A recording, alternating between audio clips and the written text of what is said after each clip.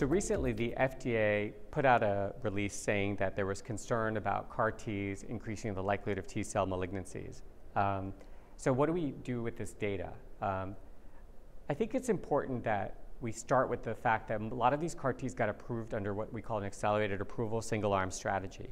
And I mentioned that because when you have a single-arm strategy, particularly in an unmet need, because most of these CAR Ts are starting in patients who had exhausted all therapies. So when you have that approach, these products are very efficacious, but if you have side effects, it's really hard to tell whether side effects are coming from patient factors, which means who are the patients getting them?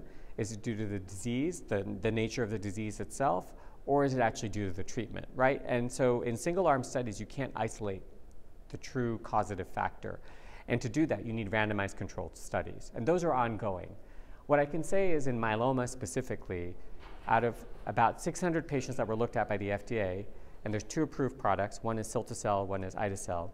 In that 600 patient data set, there was only 1 patient who had a T-cell malignancy after CAR T. And that data is actually being presented at this year's ASH as a poster. That patient, it turns out, that T-cell abnormality was actually detectable even before the CAR T. So remember that when we go through leukapheresis, we're collecting the patient's T-cells. So here again, we don't need to raise alarms about a T-cell malignancy that was actually likely already at a prodromal state in the patient before they got CAR T or fludarabine or cyclophosphamide. But I do think we need to study this more.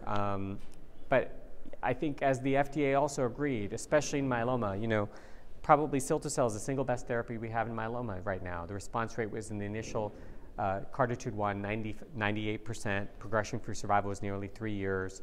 And we're also seeing in the randomized studies that not only are these PFS benefits being shown, but we're not seeing yet a harm in overall survival, right? And that would be the real concern about new malignancies. If you see that a therapy is giving you a new secondary cancer and it's compromising overall survival, that would really be scary. But that's far from this. This is, 1 out of 600 patients who had a pre-existing clone.